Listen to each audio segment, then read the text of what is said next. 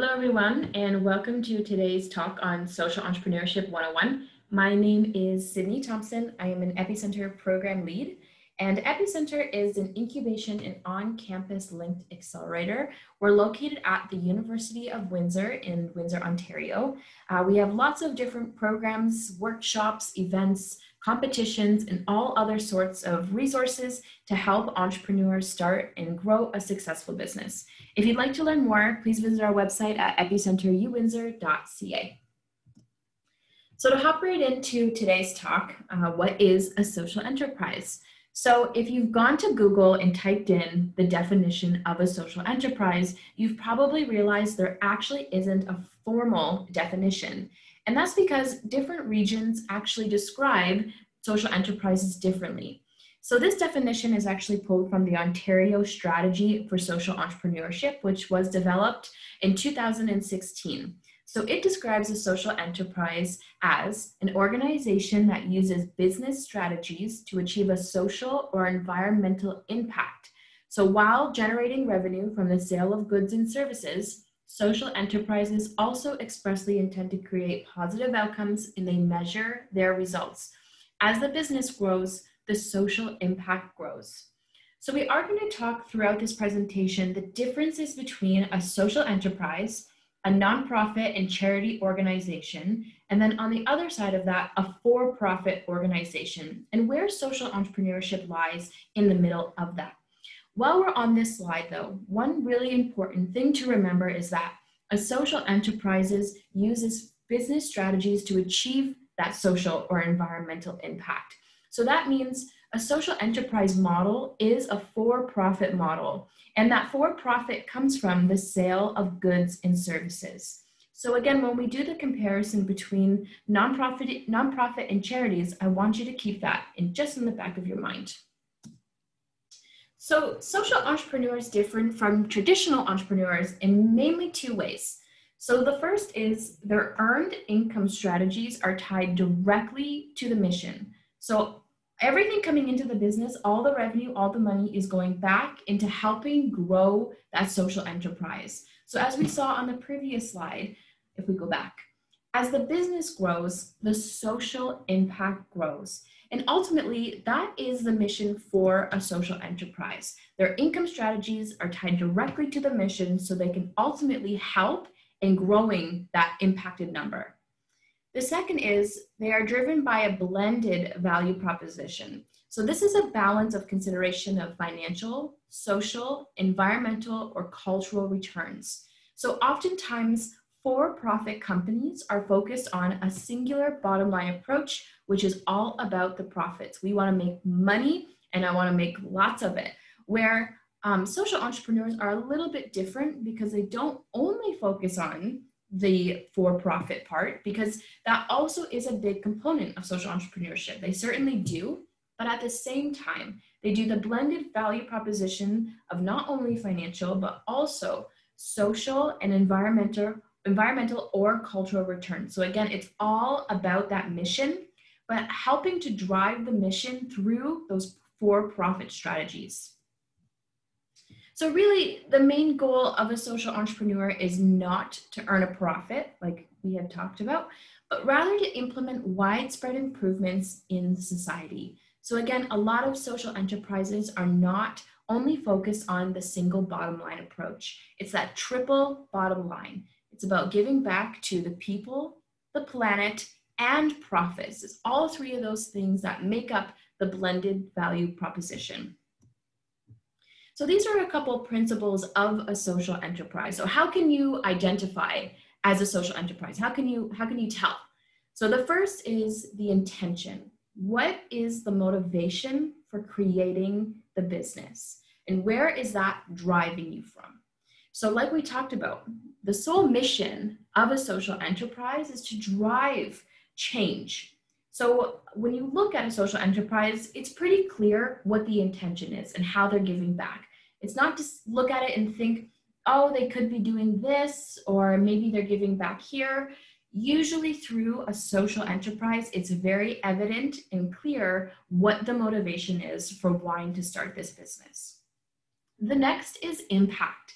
So things like this should be specific and they should be measurable. So how do you identify a social enterprise? A really great way is to see what their impact is. Like we discussed on the past few slides, is that a lot of times social enterprises, they record their impact. So this is a really, really big component of being a social enterprise, is that because you're trying to change a social, environmental, or cultural challenge, ultimately, we want to see how you're doing that and to what capacity. So it needs to be specific and it should be measurable. The last is income. So the revenue from the sale or service of a product. So again, we need to keep in mind that a social enterprise does have that for-profit component. So that for-profit comes from a sale of a product or service. And we're going to talk about the importance of this in the next slide. So this is a fantastic chart drawn up by Pillar Nonprofit Network located in London, Ontario. And I'd like to review the chart just a little bit more in depth. So you can see on the left-hand side, we look at traditional for-profit companies. So these are profit-driven businesses that exist to create economic value for shareholders. So ultimately, they're only in it to earn money. We want to get rich and get rich fast. So basically, a lot of them sell a product or a service at profit. They are only bottom line focused, which means they're only about the profits. We're just trying to drive profits so we can maximize that shareholder value. But at the same time, this can potentially cause harm to society or the environment, as we are seeing a lot in the media recently. If we go over to the next pillar, corporate social responsibility. So we've also likely seen a massive shift in recent years of more organizations incorporating this concept into their business of corporate social responsibility. So this can include things like corporate sponsorships or philanthropic donations, and the last is environmental or fair wage policies. So because of the pressure these organizations are receiving from the community, they have started to at least implement these programs to help give back to some of these issues and problems that we're seeing.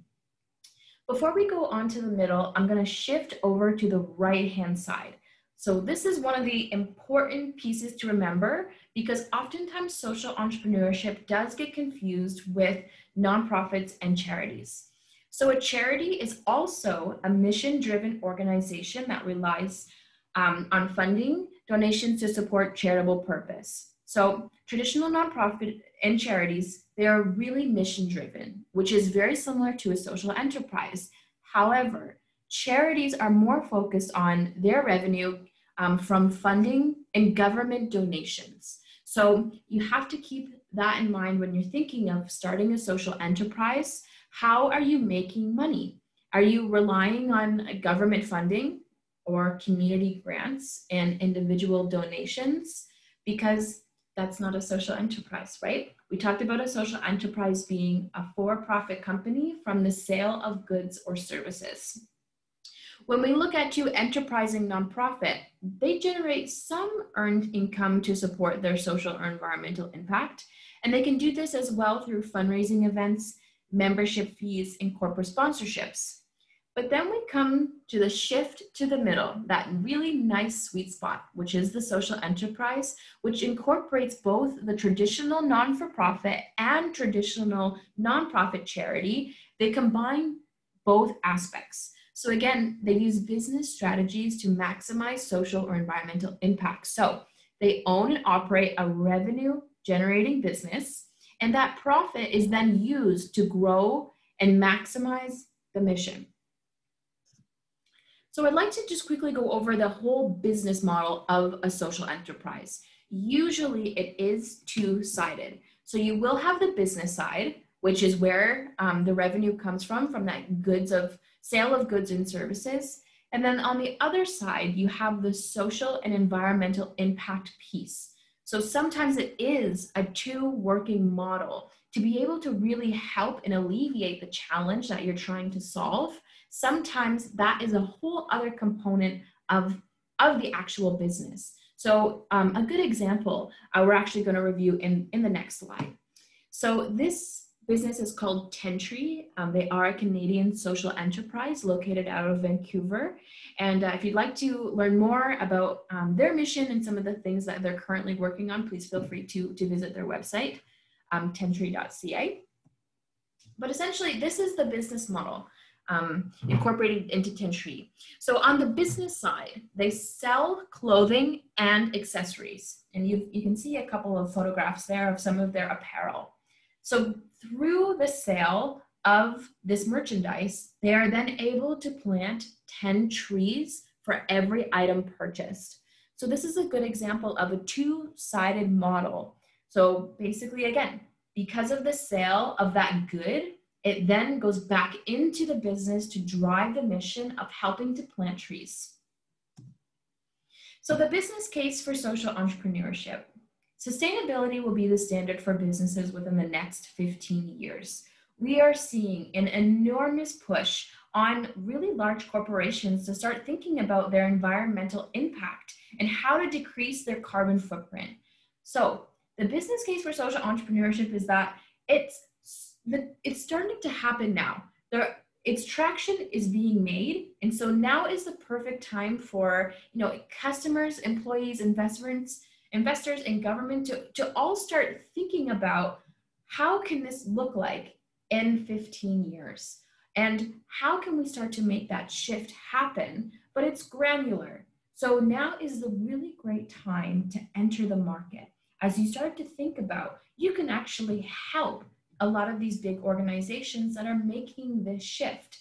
And there's a lot of support available to you because we're currently looking for people to help solve some of these major challenges that we're facing on a local and global scale. So how can your business make the shift? So one thing I'll really encourage that you think about is your personal why. So what's important to you? And what is something that you want to change in the world? So oftentimes when people think about starting a social enterprise, they refer to the UN Sustainable Development Goals. So if you look at those goals, you'll realize a lot of them are closely related to the environmental impact and social and cultural impact as well. So think about, what is it that is important to you? Which one resonates with you? Where does your passion lie? And then how do you want to use that passion to change the world? So ultimately that goes into the next one, your business why. So how will your passion support the business? And how are you able to impact the community at large? So think about both whys and how they can come together. You're likely thinking about starting a social enterprise if you're listening to this presentation. So ultimately, first start with your personal why. What's important to you? And then think about, how can I put this and make this into a business? How can I support my mission by that for-profit strategy of selling goods and services? So these are some additional resources if you're looking to learn more about social entrepreneurship. So the first one is a 6-module course, which is free. It's a fantastic course if you're looking to dive a little bit deeper into social entrepreneurship. The next one is just a very quick video. It's a nice illustration of social entrepreneurship and some of the community benefits that can come from that. And the last is, what does it mean to start a social enterprise by Carleton University? So this is a really great one if you're thinking about potentially starting a social enterprise and you don't quite know where to start yet. It's a fantastic